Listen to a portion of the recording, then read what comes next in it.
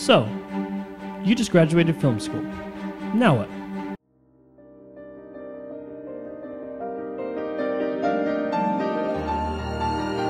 I love.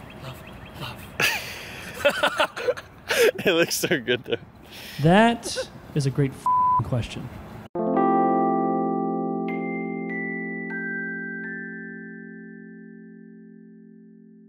You just spent all this money learning about how to point a camera at an actor or a building or any kind of landscape and why you should go close or go wide and what light does what and rule of thirds and script format. This color goes nice with that color and it really brings out the emotion. And so, what do you do with all this information now?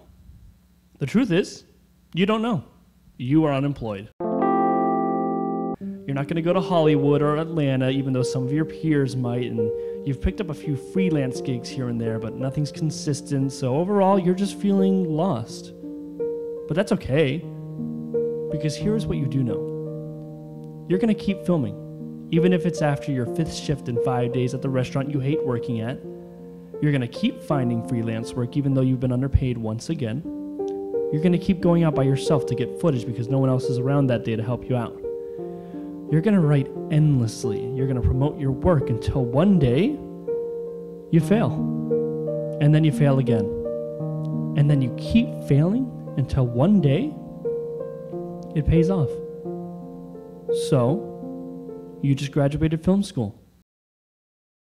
Now what? You're going to struggle. You're going to fail.